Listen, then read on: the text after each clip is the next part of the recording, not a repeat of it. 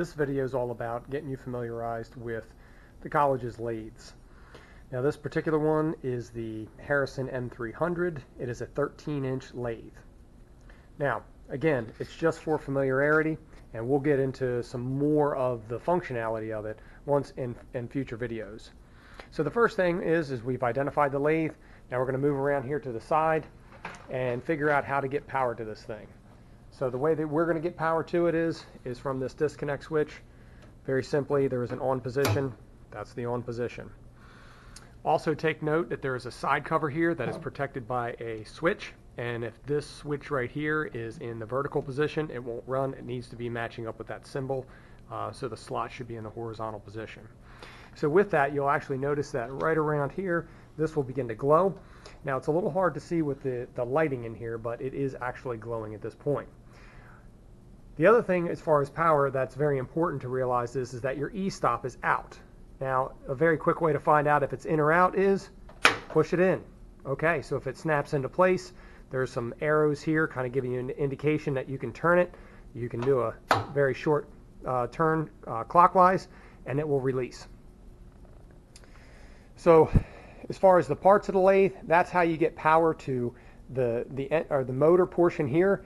As far as the DRO, you will need to go around to the back side of the DRO. Once the power is on, find the on switch and go ahead and flip it. Now, we're going to turn this back and let that take a few minutes to boot up while we talk about some other parts.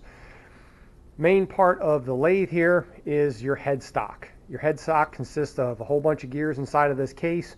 There's a lot of adjustments out here. We'll get into more about how to set those speeds and feeds in subsequent videos.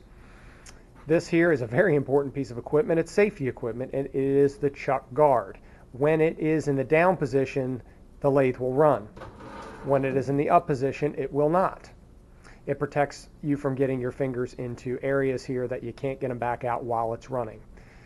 This piece of metal right here is your chuck. It is mounted to your spindle. The chuck is very similar to a drill chuck in the sense that it is to hold something in the center. So this is a chuck key, much like a drill chuck, but it does look a little different. It functions slightly different, but again, it's the same principle. That runs it in and out. We're going to go ahead and put that back down, move down a little bit, and we'll see here, these are the ways of the lathe. The ways are where the carriage rides. The carriage will go back and forth, or you can call it in and out. Either way, it represents the Z-axis of the lathe. Now the cross slide, which is the next section up, this is your X-axis on the lathe. And it will go in and out across the spindle, not in line with the spindle. And the last part right here doesn't necessarily or isn't necessarily represented by an axis, but rather a linear direction is the cross slide. Now, or the compound, I'm sorry, the compound. This compound right here, it can be set at multiple angles. Now if you'll notice here, this graduated section, and you see the little target mark, you can see that this is set up about 37 degrees. If you take a look at the lathe setup manual that we have in the shop, it will basically say that this is the best angle for general machining operations on a lathe. So that's where that should be set. All right. Mounted right on top of that is your tool holder. And now this is an Allura style tool holder. You're going to find that in every one of the lathes in this shop. So moving down the lathe a little bit farther, we're going to go down the ways, and here is our tailstock. The tailstock is for varying operations.